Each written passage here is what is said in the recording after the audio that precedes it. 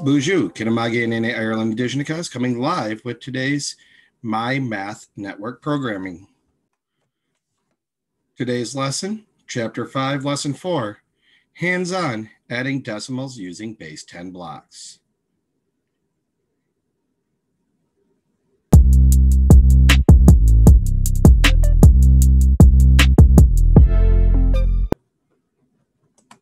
The essential question in this chapter, how can I use place value and properties to add and subtract decimals?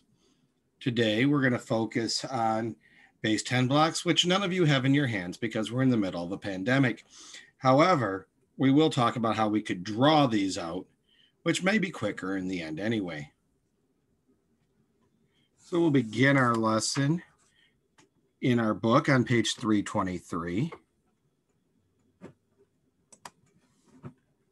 It'll say build it. So if you need to pause the video to get your book, this would be a great time to do it.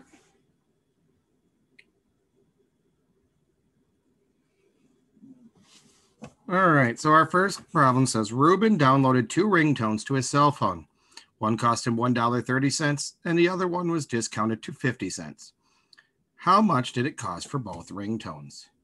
And they have modeling here, and this is what's present on your book on 323. How to do a ones, tenths, hundredths. So $1.30 was 1 square, which has 100 little dots, each one representing a penny. So together it's $1. Then 3 tenths, and sometimes we've used these as 10. Well, in this particular lesson, this is a tenth, and the square is 1. If you had a little dot, the little squares, those would represent hundredth, because it takes 100 of those to make this 1, while it only takes 10 of these tenths to make this 1. So we have a whole and 3 tenths plus Basic, Nish, Nisway, Niwin, Nanin tenths here.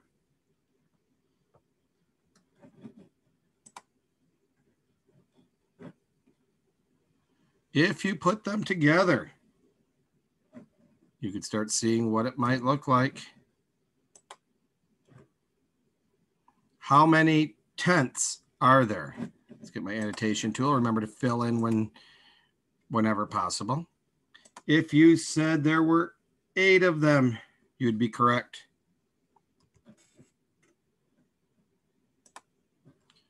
So there was a whole, which is represented by 1.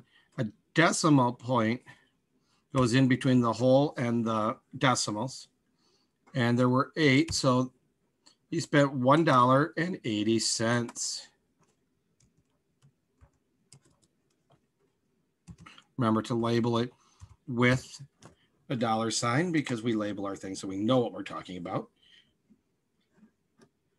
You may choose to put a 0 there because when we talk about money, quite often we go to the second decimal point or the hundredths, and 8 tenths is equivalent to 80 hundredths. And is this reasonable? If you were to have rounded, this would go up to, this would be 1, this would be 1. 1.8 is pretty close to 2. I'll give you a moment to write this in. If you need an extended period of time, you should probably hit pause. And then we'll be going to the top of the next page, 324.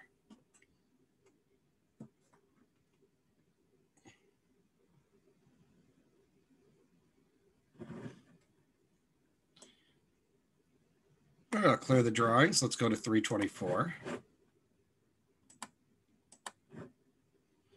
We have 1.42 plus 0.87, which could also be read as 1 and 42 hundredths plus 87 hundredths.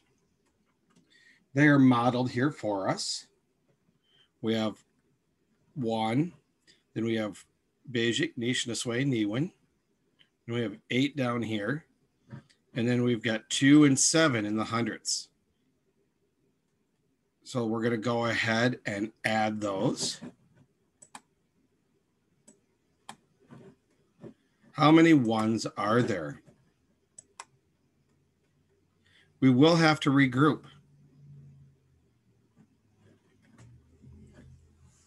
once we get going into this, because there was 1 1, 12 tenths, and 9 hundredths.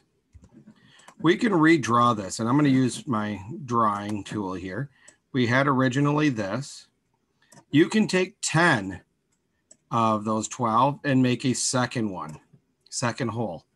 Then we have, here's the other two, and then we have our 5, 6, 7, 8, 9, our hundredths. So our final answer would be 2.29.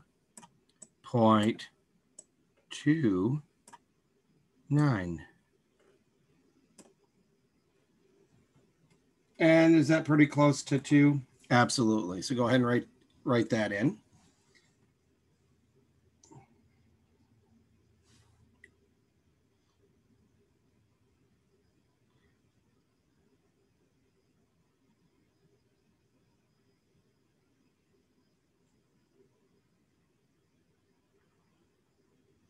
Just remember, anytime you have more than 10 in a particular place value, you do need to regroup. That will be the one thing that could throw you off.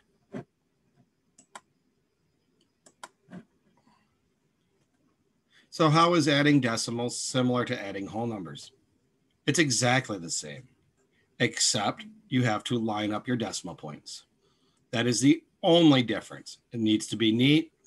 You need to have the ones over the ones, the tenths over the tenths, the hundredths over the hundredths, the billions over the billions.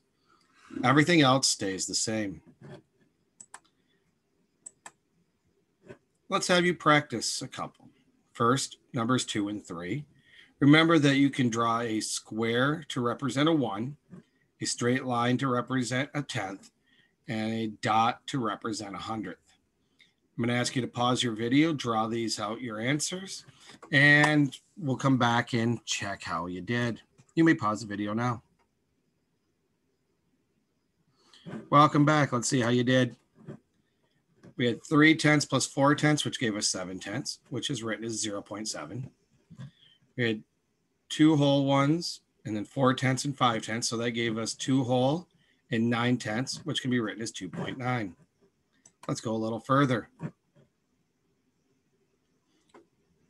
1.52 plus 0.37, also read as 1 and 52 hundredths plus 37 hundredths. And a number 5, 3 and 71 hundredths plus 1 and 53 hundredths. Go ahead, pause the video, and let's see how you did on the other side. You may pause the video now. Welcome back. Let's see how you did. Over here, we had 2 and 7 in the hundredths. That stayed as a 9. 3 and 5 gave us 8. And then there was 1 whole one there. Over here, we have 3 and 1 gave us 4. 5 and 7 gave us 12, but we can't put 12 here. So we took 10 of them and made a box over here, a square over here, and kept the 2 here. So now we had the 1, 2, and 3 from our first addend, 1 from the second addend, and then the regrouped from the 10th. So now we end up at 5.24. At this point, this should be feeling pretty good to you. And if you're ready, the homework page, which is 327 and 328, the front side of 327 is only kind of review. And it's always a good idea to check back to this and see if it makes sense to you. Then on the back side, 328, you have 1, 2, 3, 4, 5 problems. The models will be hard to put in a Google form. So I'm going to have to trust you that you're drawing them out on paper or in a whiteboard in order to complete the assignment and answer the question correctly. If you would like to, you can take a picture of that paper instead of filling out a Google form and text it to me at 989-992-0510 or email it to me at mireland@sagchipschool.net.